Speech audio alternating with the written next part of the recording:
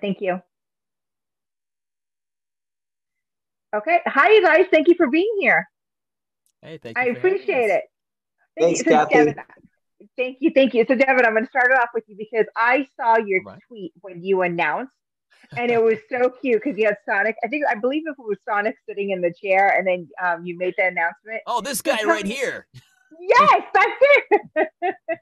So, tell me, how do you feel about joining the cast? And I know, are, are, are all of you in the studio together, or are you doing this from home in your closet somewhere?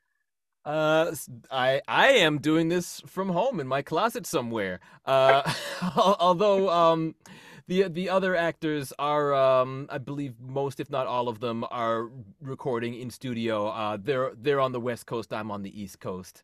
But again, thanks to the magic of the internet and the amazing engineers that we have working in post production, they're able to make it seem like we are all recording in the same space together. That's amazing. Logan, are you also in your home? Do you have a home office where you're recording everything?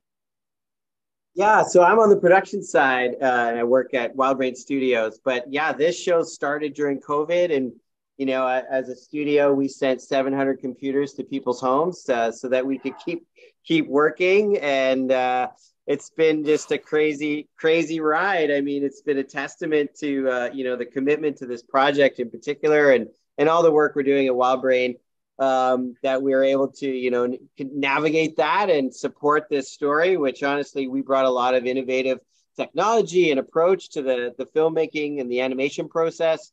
So it's been a wild journey, but we're so excited to be at this point where it's coming out on December 15th.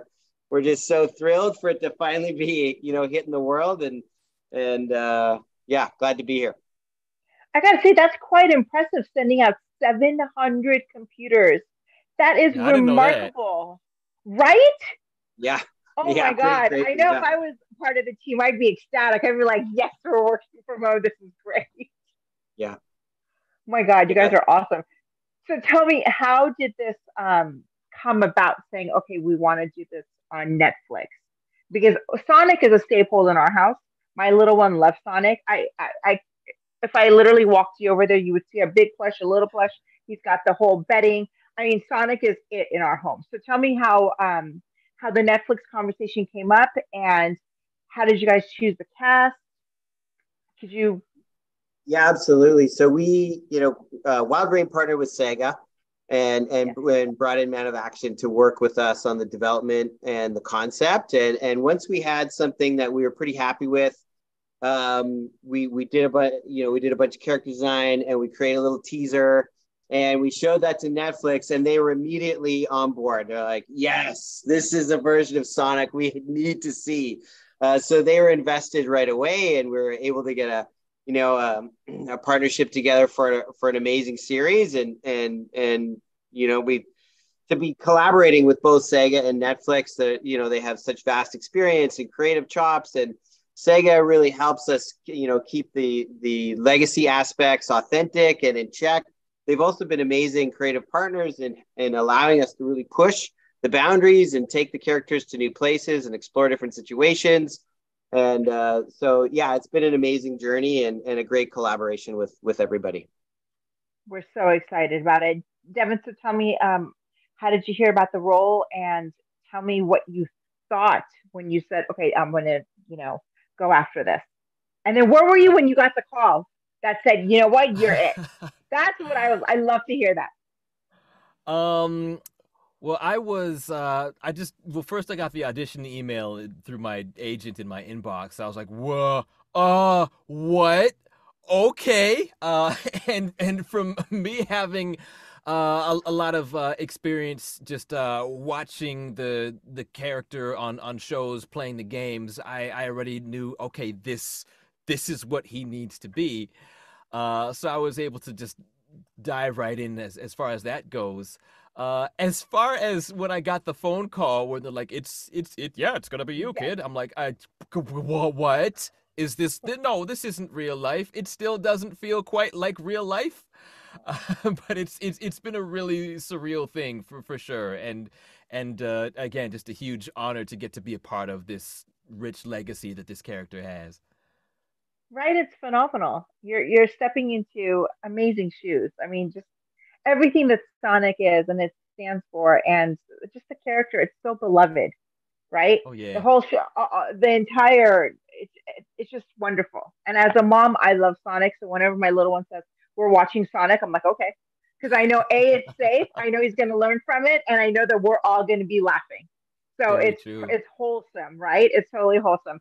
So tell me, what similarities do you have to your character, if any? While I would say Tails is the character that I relate to the most personally because he's more shy and studious and he likes to think things through, I very much connect with Sonic's element of always trying to be positive and always trying to be there for his friends and being the best role model that he can possibly be. And that's why I really, really like this story that explores kind of his need to try to be more empathetic and not take the people around him for granted, even though he really cares for them. Sometimes he's thinking like, "Oh, I can do everything myself. I got to do everything myself." And to sort of see how he's affected by the mistakes that he made and how he's trying to take responsibility for them. To see how Tails has had to grow in this Shatterverse without a Sonic there to guide him and to help lift him up. I've loved getting to explore and learn about those things. And the emotion that Sonic feels in reaction to that is very, very genuine from me. I saw this version of Tails in the script and said, oh my gosh, what happened? We got to fix this. And then Sonic himself says, "Oh my gosh, what happened? We got to fix this." So it's very genuine for me. I've really enjoyed going on that ride with him. That's amazing. Tell me, at Sonic Prime, if it had a mission statement, what would the mission statement be? That's a good question. I mean, Sonic is kind of responsible for the situation that he gets himself in. So Mm-hmm. there's a redemption story here, and it requires self growth. Sonic really takes a good long look in the mirror. And while he is that lovable hero with the heart of gold, he's always going to be there for his friends. This is about him accepting responsibility for his actions and truly understanding what it takes to become a great leader, which is valuing what your team brings to the table. And that's what he really learns in the end. So it's adding in these layers of empathy and compassion and leadership and responsibility that Sonic learns as he goes through his journey. So he is this beacon of hope, and we see him experience that self growth along the way. So the takeaway, the mission statement is that we're there are these bright lights, these beacons of hope out there, and when you stick to it and you allow yourself to grow, you give yourself that capacity, great things can happen. I love it. So I'll ask one more question because I know our time is running out. So Sonic comes out at the end of the month, I believe on the 21st. December 15th. December 15th. It's sooner than I thought. And how many episodes will be dropping? 8. Oh my goodness. I'm so excited. And you're getting 8 on December 15th, and the pilot is actually going to be virtually debuting inside of Roblox on Saturday, December 10th. Oh my God, we're going to be part of that. We created a Roblox account just for this. Yes.